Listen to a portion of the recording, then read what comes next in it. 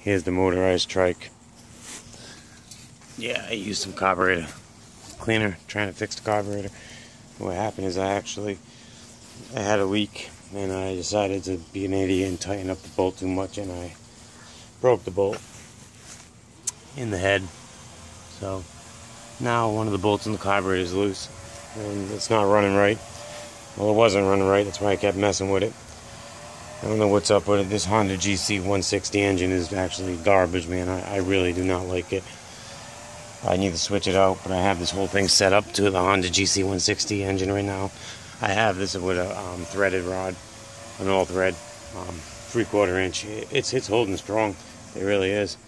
I've been beating the crap out of this thing, and it's not breaking. It's strong. It all bolt together. Everything's bolt together. Try to start it.